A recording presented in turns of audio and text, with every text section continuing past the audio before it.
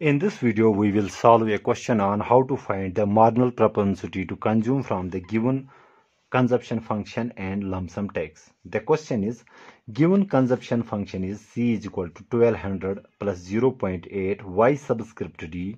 This y subscript d denotes our disposable income, C denotes the consumption function. Disposable income is equal to our total income minus tax here. Okay, this t is here autonomous, it does not depend upon the level of income. Okay, and the lump sum tax is 100. We need to find out the MPC. Okay, this is a straightforward question. Okay, we are being given that our consumption is a function of, you can see it is a function of disposable income here. Okay, so our consumption depends upon the value of disposable income. Okay, so before we take the derivative of this, we need to add up this disposable function part here. That is, if our C is equal to that is 1200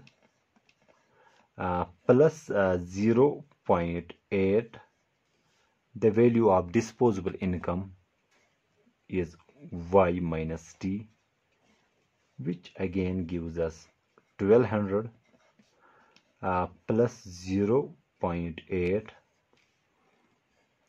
y minus the value of t, which is lump sum tax here, is 100. Okay, so this is our consumption function. Now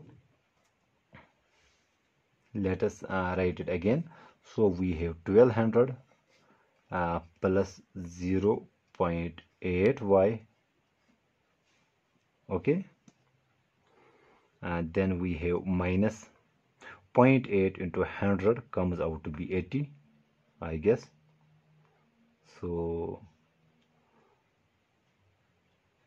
it should be, so we have 1200 here. Our disposable income, sorry, the tax rate is this. So 0.8 y minus 0.8 into 100 comes out to be 80, obviously. So this result is 1200 minus 80 comes out to be 1120 plus 0.8 y. This is our consumption function. Now MPC is simply marginal propensity to consume, is simply derivative of consumption function with respect to income. Now if I take derivative of this function with respect to y, so we have derivative of constant is 0, derivative of y is 1, so we are left with 0.8. okay, so our marginal propensity to consume will be 0.8.